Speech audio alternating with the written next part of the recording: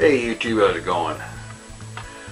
You know, I wonder, what are some of your guilty pleasures? Now, just for the sake of argument here, to define guilty pleasure, in this particular case, I'm talking about, well, in terms of food, a guilty pleasure is some food that you absolutely love to have. Whether you have it very often or not, doesn't matter. But it's something that you love to have, but that you know you shouldn't. You know that you shouldn't even like it in some cases.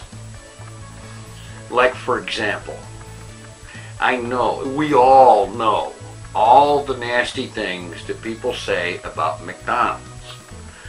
I mean, I call them McNasties for good reason. But, guilty pleasure time. The McDouble. A simple, plain double cheeseburger for $1.49. I love the things. I know, McNasties, it's nasty, all that. I don't care. I love the things. They're great. And so is the quarter pounder, but I couldn't begin to tell you when was the last time I had a quarter pounder. Those things are almost $5 a piece now. That's crazy. And that's a guilty pleasure I don't indulge, because $5 for one sandwich, are you kidding me? Ugh. Anyway, here's another guilty pleasure for you. Taco Bell tacos. Now I know, Taco Bell, it's like the Mexican, American, Texican, whatever version of McDonald's, you know, it's El Nasty and all that, you know. I know all the things people say about it. And I wouldn't be surprised if most of it was true. It doesn't matter. The Taco Bell tacos.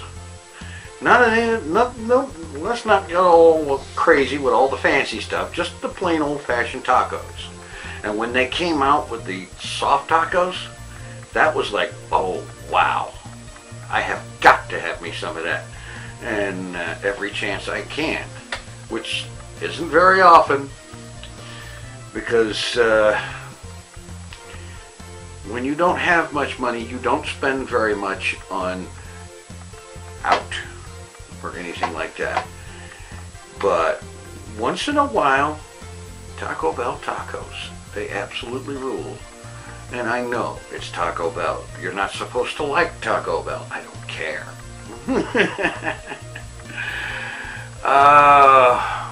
Here's another one for you. Spam. Not the kind you get in the email. Not the kind where robots call your phone and try to sell you stuff you don't want. Spam. Hormel spam. And I know it's not quite as backroom as it used to be. The time was that spam was one of those backroom poor man things that people ate it because they couldn't afford anything better.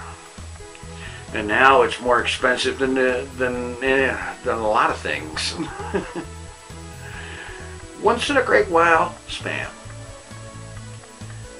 It's particularly good fried with some sliced tomato and some cheddar cheese on a sandwich. Whole wheat bread, pumpernickel, some kind of thing like that. Great. Fantastic. Oh, guilty pleasures that I don't indulge anymore, like, for example, the crunchy Cheetos, the original crunchy Cheetos. And it's got to be the Frito-Lay brand Cheetos, the original actual Cheetos. I think they're Frito-Lay, aren't they?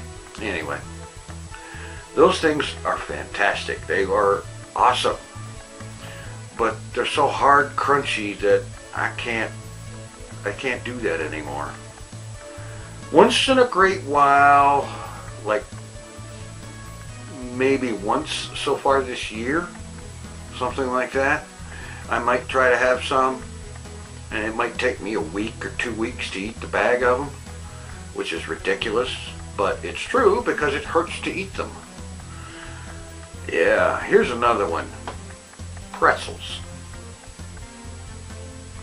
That's a heck of a thing for a guy that's got teeth problems and can't handle the crunchy things and whatnot. And pretzels is another thing that lasts me a long time. I get a bag of pretzels, they last a while because it hurts to eat them. And in spite of that, I love the things. Always have. And then there's things like chocolate-covered cherries. My annual indulgence in chocolate-covered cherries is a thing that's been a fact for a long time. And it is pretty much annual because they're like chocolate wrapped around cherries with sugar everywhere. Not something a diabetic should indulge in very often or very much. So, that's a few of my guilty pleasures. How about you? What are your guilty pleasures? Thanks for watching. Take it easy. I'm out of here.